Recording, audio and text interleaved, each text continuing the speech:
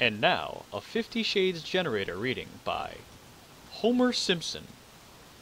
Before we begin, I would just like for there to be 3 simple words.